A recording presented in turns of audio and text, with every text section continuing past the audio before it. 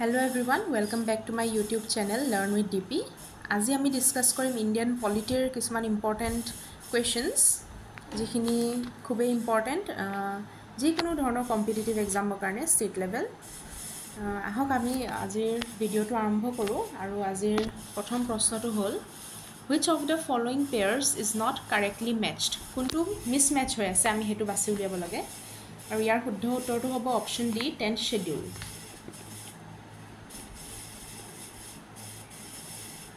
10th schedule or feature allocation of seats nohoy disqualification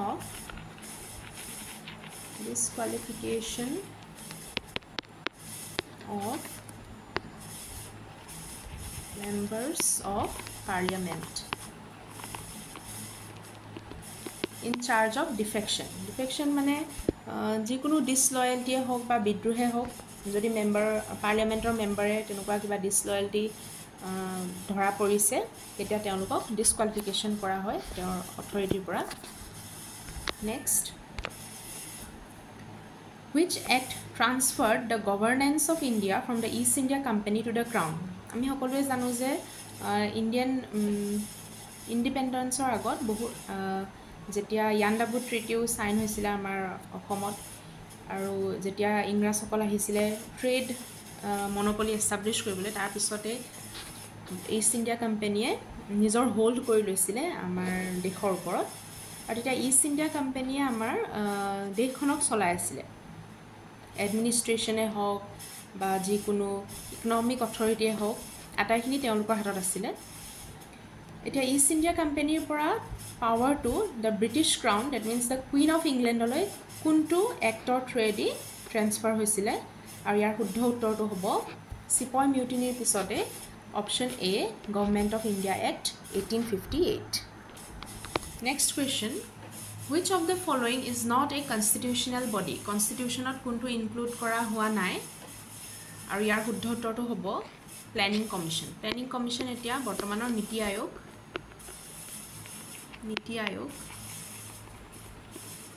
আৰু নীতি আয়োগৰ দৰে হিউম্যান ৰাইটস কমিশন ষ্টেট বা নেশনেল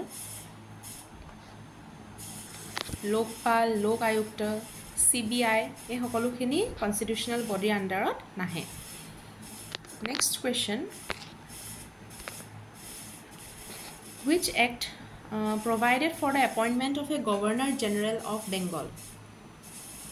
আৰু চাৰিটা অপচনৰ শুদ্ধ উত্তৰটো হ'ব the regulating act 1773 আৰু ৰেগুলেটিং এক্টৰ জৰিয়তে first governor general of Bengal আছিল ওয়াৰেন হেষ্টিংছ এটো ইম্পৰ্টেন্ট হয় পইণ্টটো first governor general of Bengal ওয়াৰেন Hastings তাৰ পিছত 1828 চনত গভৰ্ণৰ জেনেৰেল অফ ইণ্ডিয়া পোষ্টটো ক্ৰিয়েট কৰা হ'ল আৰু first governor general of India আছিল উইলিয়াম বেন্টিংকৰ পিছত 1856-57 নিয়াৰলি তেনেকুৱাই হ'ব পোষ্টটো গভৰ্ণৰ জেনেৰেল অফ ইণ্ডিয়াৰ পৰা ট্ৰান্সফাৰ কৰি ভাইসৰয় অফ ইণ্ডিয়া কৰে আৰু ভাইসৰয় of India first ভাইসৰয় of India হলে লৰ্ড কেনিং হ'ব এই তিনটা পইণ্ট আমি মনত ৰাখিব লাগিব first governor general of Bengal আছিল ওয়াৰেন Hastings first governor general of India William Bentinck and first viceroy of India Lord Canning next question which among the following was a provision of the Morley Minto reform provision to জানাৰ আগত আমি Morley Minto reforms কোন চনত হৈছিল হেতু আমি জানিব লাগিব 1909 আৰু ইয়াৰ শুদ্ধ উত্তৰটো হ'ব separate electorate was provided to the Muslims next question which among the following is also known as Magna Carta of Indian education আৰু ইয়াৰ শুদ্ধ উত্তৰটো হ'ব অপচন ডি Woods Dispatch 1854 আৰু Woods Dispatch যেতিয়া আহিছিল তেতিয়াৰ গভৰ্ণৰ জেনেৰেল অফ ইণ্ডিয়া আছিল lord Dalhousie আৰু Woods Dispatch-এ Woods Dispatch khonok eta education liberty Woods ডিছপেচখন আনিছিলে ইণ্ডিয়ালৈ যাতে এডুকেশ্যনত লিবাৰ্টি আনে বা তেওঁলোকক যিহেতু ৱৰ্কফ'ৰ্চ দৰকাৰ হৈছিলে তো সিহঁতি ৱেষ্টাৰ্ণ এডুকেশ্যন স্প্ৰেড কৰিবলৈও এইখন এক্টখন আনিছিলে উডছ ডিছপেচ আৰু লগতে উডছ ডিছপেচৰ জৰিয়তে মাদ্ৰাছ বম্বে আৰু কেলকাতাত ইউনিভাৰ্চিটি এষ্টাব্লিছ হৈছিলে 1857ত উডছ ডিছপেচৰ লগতে পোষ্ট অফিচ এক্টটো আহিছিল 1854ত সেইটো এটা ইম্পৰ্টেণ্ট পইণ্ট হয় নোট কৰি থ'ব post office act 1854 next question When was the Swaraj Party formed? Swaraj Party কেতিয়া গঠন হৈছিলে আৰু ইয়াৰ শুদ্ধ উত্তৰটো হ'ব অপশ্যন এ 1st January 1923 এই আটাইকেইটা অপশ্যনেই ইম্পৰ্টেণ্ট মই কৈ দিছোঁ কিয় 5th February 1922ত এটা ইম্পৰ্টেণ্ট ইভেণ্ট হৈছিলে যাৰ কাৰণে স্বৰাজ পাৰ্টি গঠন হ'বলগীয়া হৈছিল সেইটো হৈছিলে চৌৰি চৌৰা ইনচিডেণ্ট হৈছিলে য'ত পুলিচ ষ্টেচন এখন জ্বলাই দিয়া হৈছিলে আৰু তাত থকা কয়দীসকলো নেক্সট 21st March 1919ত আহিছিল ৰাওলাট এক্ট আৰু এই ৰাওলাট এক্টৰ কাৰণে জালিয়ানৱালা বাগ মেছেকাৰ হৈছিলে নেক্সট 12 November 1930 হৈছে ফাৰ্ষ্ট ৰাউণ্ড টেবল কনফাৰেন্স এইটো তাৰিখত হৈছিলে সেই গতিকে এই আটাইকেইটা ডেটে ইম্পৰ্টেণ্ট কিন্তু ইয়াৰ শুদ্ধ উত্তৰটো হ'ব স্বৰাজ পাৰ্টি গঠন হৈছিলে 1st January 1923 next question The Montague-Chelmsford reforms held their basis on Montague-Chelmsford reform যেতিয়া হৈছিলে তেওঁ কোনটোৰ ওপৰত বেছ কৰিছিলে কোনটো এক্টৰ ওপৰত বেছ কৰি সেই ৰিফৰ্মখন বনাইছিলে আৰু ইয়াৰ শুদ্ধ উত্তৰটো হ'ব option C government of India act 1919 কিছুমান ৰিফৰ্মছ আনিছিলে কনষ্টিটিউশ্যনত next question What was the plan of Sir Stafford Cripps when Cripps mission came to India? প্ৰথমতে আমি জানি লওঁ Cripps mission ইণ্ডিয়ালৈ কেতিয়া আহিছিল 1942 মাৰ্চত আহিছিলে আৰু Cripps মিছনে প্লেন কি কৰিছিলে option D India should be given a dominion status মানে ফুল ইণ্ডিপেণ্ডেঞ্চ নহয় তেওঁলোকৰ অথৰিটি থাকিব কিন্তু সুপ্ৰিম অথৰিটি হ'ব দ্য ক্ৰাউন ব্ৰিটিছ ক্ৰাউনৰ হাততে গোটেইখিনি অথৰিটি থাকিব কিন্তু তেওঁলোককো ইণ্ডিয়াৰ কেইজনমান ব্যক্তিকো অথৰিটি ষ্টেটাছ এটা দিব যেনেকৈ ধৰি লওক ষ্টেট আৰু central government is the supreme most চ' তেনেকুৱা ধৰণৰ আছিলে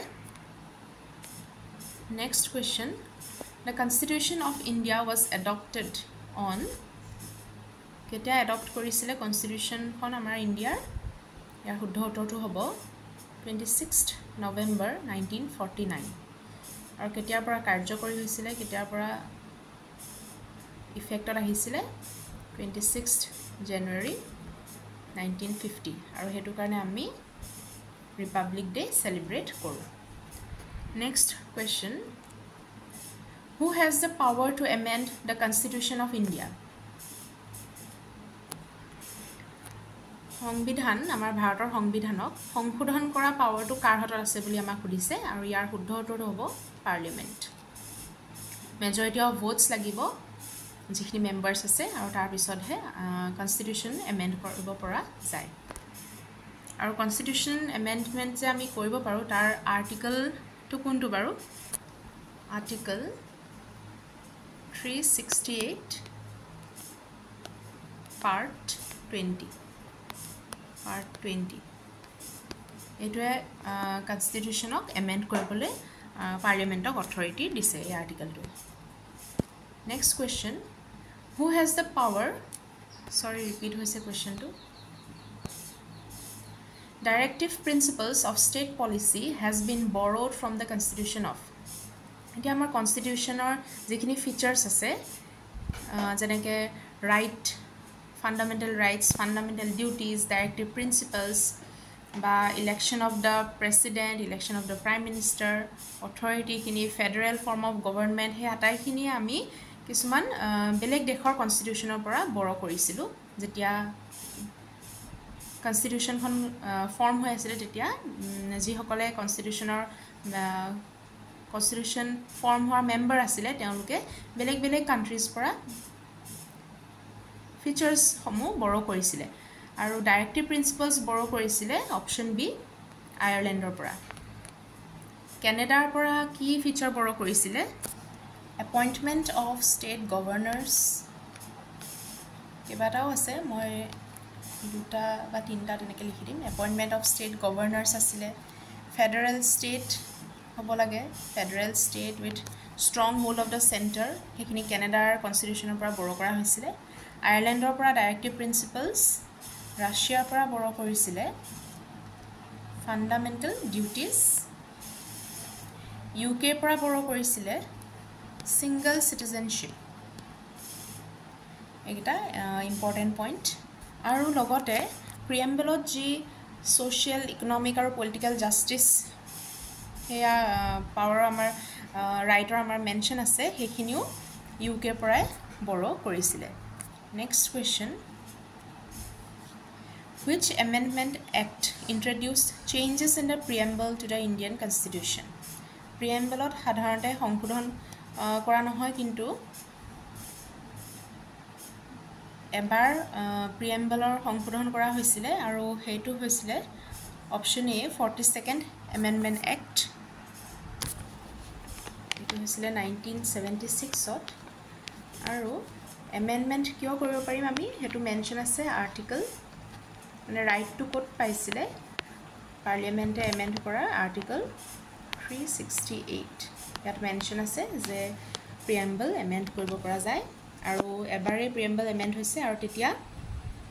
ছেকুলাৰ ৱৰ্ডটো এড কৰা হৈছিল, ছেকুলাৰ ছ'চিয়েলিষ্ট। এই পইণ্টটো আমি নোট ডাউন কৰি থ'ব লাগিব, কোন দুটা ৱৰ্ড এড কৰা হৈছিল এমেণ্ডমেণ্টৰ সময়ত। Next question, the word secularism was inserted in the preamble of Indian Constitution by, আগৰ প্ৰশ্নটোত আমি পাইছোৱে আৰু ইয়াৰ শুদ্ধ উত্তৰটো হ'ব 42nd Amendment Act. Next question, the first schedule of the Indian Constitution provides which feature? 4টা অপশ্যন দিয়া হৈছে আৰু ইয়াৰ শুদ্ধ উত্তৰটো হ'ব consists of the list or names of states and union territories. Provision regarding power, এটো কোনটো schedule আছে? 7th schedule. Form of oath and affirmation, এটো আছে 3rd schedule. Contains the provision and authority of responsibility of panchayat আছে 11th schedule. এই schedule কেইটা important হয়, আমি নোট ডাউন কৰি থ'ব লাগিব। নেক্সট কুৱেশ্যন, আজিৰ ভিডিঅ'ৰ শেষৰ প্ৰশ্ন এইটোৱেই, which northeastern states have been included in the 6th schedule of the Indian Constitution? আৰু ইয়াৰ শুদ্ধ উত্তৰটো হ'ব option D, Assam, Meghalaya, Mizoram and Tripura. ইয়াৰ লগতে এডমিনিষ্ট্ৰেশ্যন অফ ট্ৰাইবেল এৰিয়াজ, এইটো ফিচাৰো 6th schedule ইনক্লুড কৰা হৈছে। আজিৰ ভিডিঅ'ৰ এইকেইটা প্ৰশ্ন আছিলে আৰু নেক্সট মই আকৌ কেইটামান প্ৰশ্ন প্ৰিপেয়াৰ কৰিম যিখিনি এক্সামৰ পাৰ্চপেক্টিভৰ পৰা খুবেই ইম্পৰ্টেণ্ট হ'ব। ভিডিঅ'টো যদি চাই ভাল পালে তেনেহ'লে লাইক, শ্বেয়াৰ, কমেণ্ট আৰু ছাবস্ক্ৰাইব কৰিব নাপাহৰিব। থেংক ইউ ফৰ ৱাচিং।